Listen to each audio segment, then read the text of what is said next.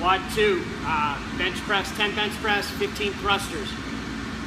3, 2, 1, go. The first partner will be starting on the bench. For no reason can the other partner touch the bar. If the other partner touches the bar at any time, whether it's unload or loading, it's a no rep. Okay? So 3, 2, 1. You'll go through 10 bench press. It must make contact with the chest.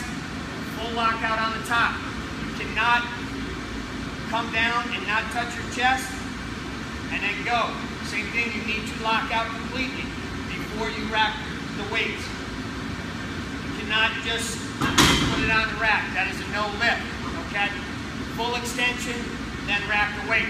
After 10 reps, then we'll go to the thrusters.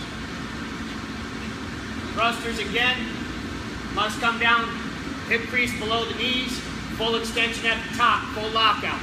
Okay, there'll be 15 reps. They need to go through the whole round before the next partner goes.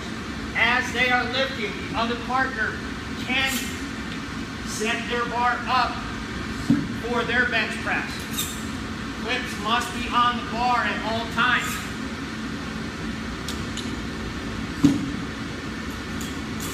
And go.